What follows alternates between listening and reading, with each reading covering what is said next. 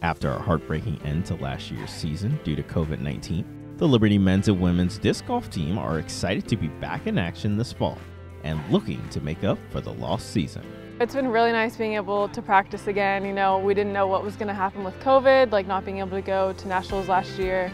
But yeah, it's been really nice practicing, and it just gives us a great opportunity to work on those skills that a lot of us either have worked on over quarantine or just kind of forgot about disc golf and did other things. But yeah, it's been really nice just to be back together to work on things together and fix anything that we might have lost over the break. We've got a strong group of returners that are coming back who really used quarantine and the off season to work on our games. With that, we've got a lot of new guys coming in, lots of talent. I'm really excited to see where we go this season and kind of when competition's starting in the spring, just to see how we come together as a team to compete. I can't be happier. We have an amazingly large team this year because of COVID, and everybody decided to go play disc golf, I think in March last spring, and just got better and better and played more and more. And so we had our largest turnout for tryouts ever, and so that was amazing. And hard as coaching, we actually kind of had to come up with a new program to be able to keep more student athletes and kind of develop them into the players that we would like to be. So it's good because they're new, they don't have a lot of bad habits, but it's nice to see the new guys kind of jump in and help teach. But I think always, anytime that you're able to teach something, you learn as well. So it kind of betters your skill in that process. So it's working out well with the lighter fall that we have this year, with everything kind of being postponed till the spring. The Flames will have to wait to make up for last year's cut short season, as they will not compete until the spring. In the meantime, the Flames are refining their skills so they are ready to pick up even better than where they left off last spring when their season starts next semester. So obviously it's a little weird since we're used to having a few tournaments this semester, but this just gives us ample amount of time to get those skills perfected so that we're ready to travel all of next semester, because our next semester is obviously going to be, it's just going to be a lot of traveling time and a lot less time being able to practice and work on those skills. So I think this is just a great time to perfect the things that we need to perfect. This is a unique fall, I think, with the our own qualifier that we host here on campus being delayed to the spring and not even sure what that's going to fully look like.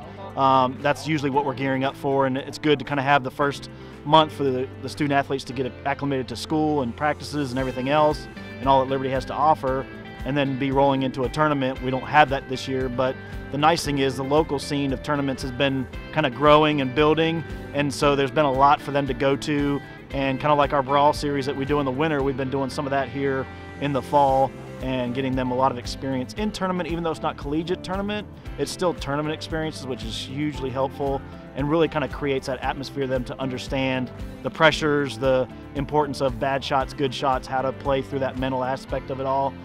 The Flames have had the ability to add depth to their team, creating now one of the program's largest and deepest rosters in recent years, all while continue to build on the team's national pedigree as one of the top collegiate disc golf programs in the country. It's been great seeing a lot of new players out on the course, out at practice. So it's been interesting dealing with all the new faces and trying to learn names and really gel. But we've got a lot of great personalities, a lot of really good players who are coming together, and I think we're really starting to bond as a team. I think what attracted more guys to the team and more girls to the team is because of how well we played at nationals a couple years ago, and especially over, like I said, the time of quarantine when people had time to form new hobbies. I think a lot of people went to disc golf to, you know, take up that time, and there are a lot of new people who are still working on getting their throws down and stuff, but it's really cool that we have all the veterans to help them instead of just our coach. And then on the girls' side, we have one new girl who will be playing all of this year, and she's already doing a great job, and we're all able to work together and help each other, and it's just been really awesome.